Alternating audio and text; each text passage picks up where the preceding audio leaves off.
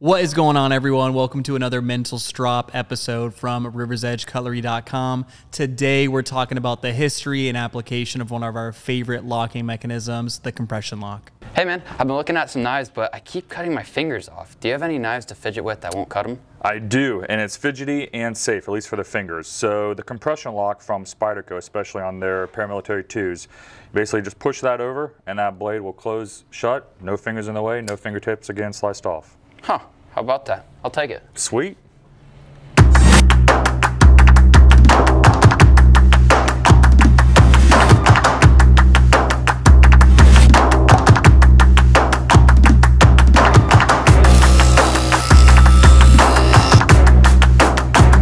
While the compression lock has gone through many different iterations, the first compression lock was found on the gunting knife, which was designed by Bram Frank.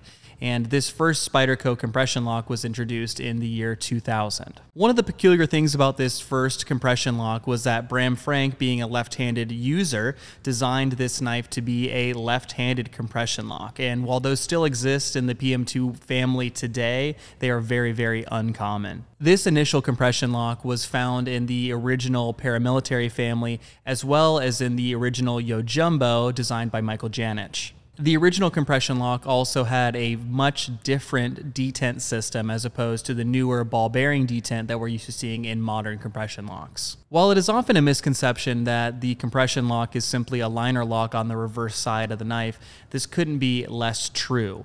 While there is a lot of similarities with the actual lock bar on a liner lock as opposed to a compression lock, the locking face as well as the lock geometry can be quite different. The actual locking face on the blade tang of the knife on a liner lock faces towards the rear of the knife, and under certain types of pressure, such as from the top or a wrenching or twisting pressure, the tendency for a liner lock to fail comes from the lock bar disengaging and actually slipping off of that lock face, or since that lock is kind of long and skinny, you can see bowing in the actual lock bar.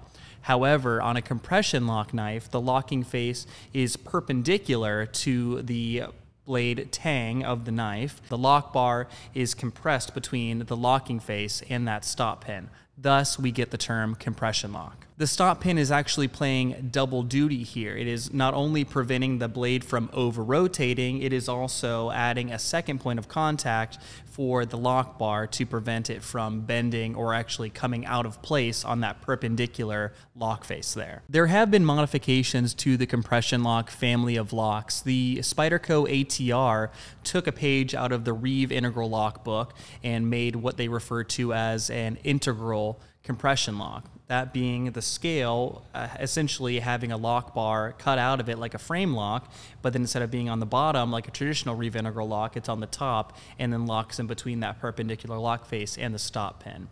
Additionally, knives like the smock, which on the face look like a traditional plunge lock or button lock, are actually a button-actuated compression lock, which is kind of cool. The compression lock is also quite useful because it keeps the user's fingers out of the path of the cutting edge, since the whole action is on the reverse of the knife.